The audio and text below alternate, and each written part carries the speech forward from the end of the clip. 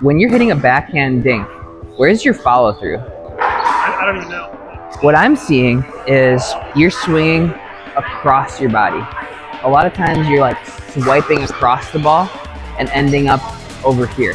When we're going cross court, even though we're hitting diagonally, we still want to be swinging in a straight line. We don't want to be swinging across. I want to be swinging directly towards my target, not have my paddle go in different directions. What I want you to do is, I want you to focus when we go back to this on following through right to me, rather than following through across the body. Let's give it a whirl.